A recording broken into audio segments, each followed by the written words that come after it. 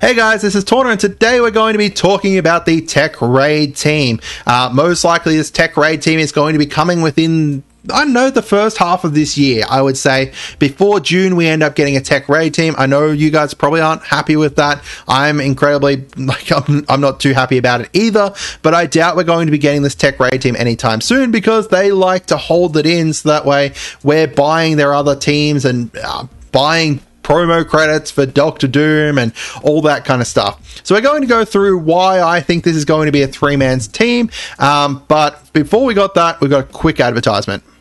Hey guys, this video is sponsored by Dragon Champions. If you love the look of classic RPGs like Warcraft and enjoy squad fighter games like Star Wars Galaxy Heroes or Marvel Strike Force, this game is for you. The developers have poured their heart out to create a fantastic game with an interesting, engaging story, energetic and fun dialogues, and Easter eggs and references to all your favorite fantasy worlds. And best of all, they communicate with their community.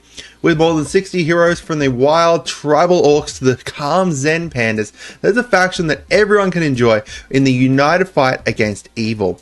The game is completely free to play and you can do everything without spending, but if you do want to spend, there are some amazing deals with some great value.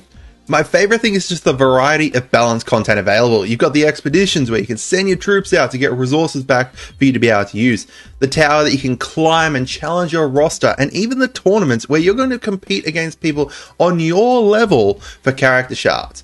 Now the great thing is that developers are currently giving you an awesome starter pack if you are below level 15. Head on down to the settings and use the promo code TORNA, and that's going to get you 250,000 gold, 500 Draco coins, 500 energy, and a whole new hero, Corcoran. Not only that, but it supports my channel. So what are you waiting for? Head on down to the description and click the links to download the game and start kicking some ass. Good luck and see you there. Now, if we have a look through our tech roster that we have in the game, there is a lot of characters who have been suggested to get reworks. A lot of people asking for reworks for a lot of these different characters, and a lot of these characters who are honestly pretty trash. Like if you look at these Kree minions, blah. If you look at the Hydra minions nowadays, blah. AIM, blah. Iron Man, blah, blah, blah. There's a lot of these characters who are just honestly pretty trash. Tech has gotten to the point where some of these characters haven't had reworks since they were introduced. Some of them got reworks during the first year of the game, or their reworks were just blah.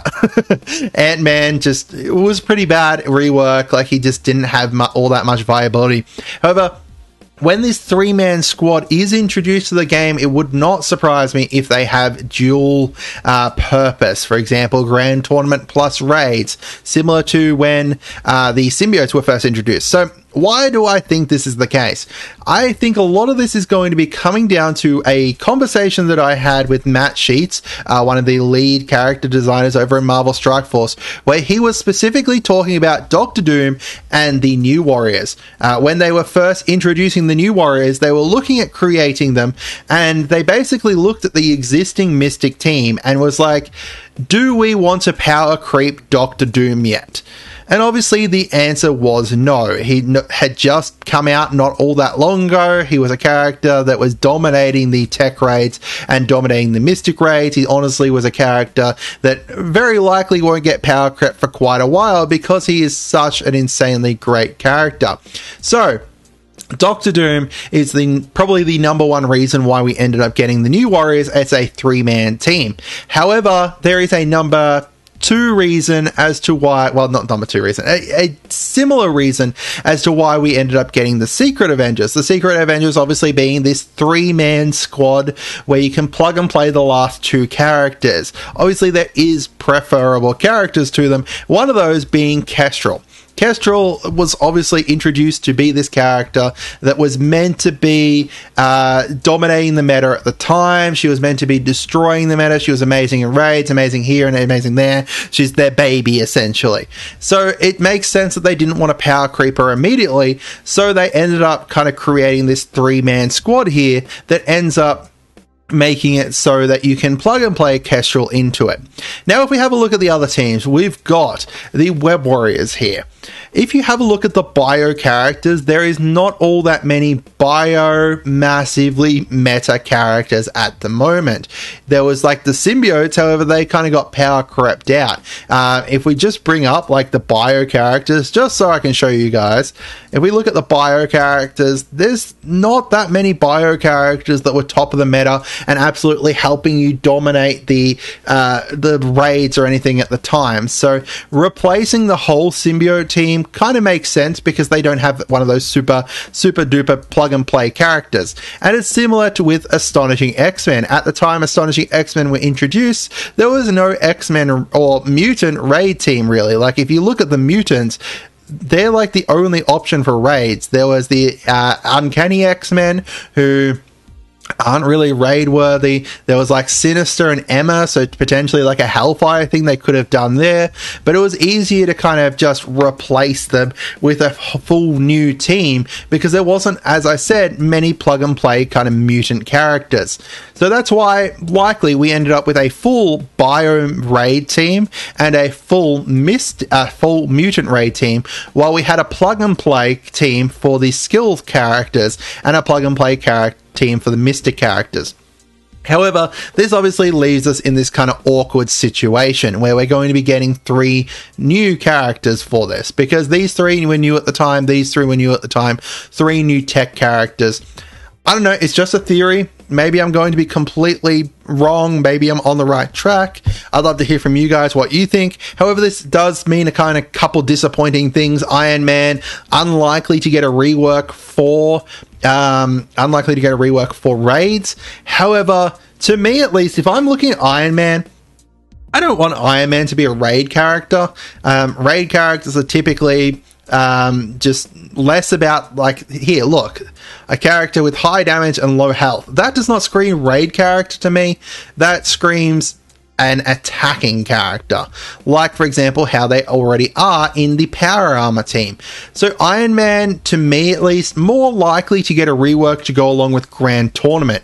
Grand Tournament obviously being the new game mode coming to Marvel Strike Force, similar to War except a solo attacks, and being as optimal as possible. Iron Man can allow you to be more optimal alongside the Power Armor team if they get reworks and some new characters to kind of go alongside them, which I think would be great. I think Iron Man being the forefront of the Grand Tournament is a lot better than him being like delegated to a tech raid team, in my opinion.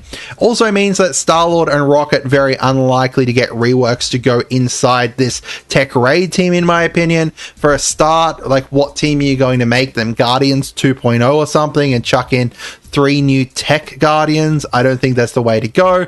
I'd much prefer them keep them as some other kind of Guardians rework down the line. I don't think that necessarily cancels them out from getting a rework, but for potential they could get a rework in the next patch or 2 for all we know, with new Guardians potentially coming out. We know at the end of the year Guardians of the Galaxy are getting a movie, like a mini movie onto Disney Plus. I Am Groot, or no, Christmas special, that's right, the Guardians of the Galaxy Christmas special. So it wouldn't surprise me if we get something for Guardians towards the end of the year, and we know that Marvel Contest of Champions is doing something with Guardians towards the end of the year. So that's kind of like my theory. I'd love to hear from you guys if you kind of agree with this theory. At least to me, I doubt that they're going to. Like, if I'm making a new tech raid team, I'm going to look at the characters that people are currently using in the tech raid team and be like, do I want to power creep out Kestrel? Do I want to power creep out Doctor Doom? Very, very, very unlikely either of those end up happening. We know Doom ended up getting power crept out from the Mystic section anyway by the Eternals, because Eternals are Eternals, but I doubt that they kind of make him power crept out from this tech section already. It would decrease Doctor Doom's viability by like 10 times. He's obviously still going to be an amazing character, but one of his most viable functions at the moment is in that tech raid. So removing that tech raid from him, he's already removed from the Mystic raid. What do you do with him now? You use him for War, you might use him for Arena every once in a while, and that's really it. Maybe he has some viability in Grand Tournament, who knows. Let me know down in the comments what you guys think about this theory and what you guys would like for a 3-man tech squad. 3 specific characters. Tell me who they are. Because honestly, it wouldn't surprise me if this ends up happening. That's it for today. Have a great day and goodbye.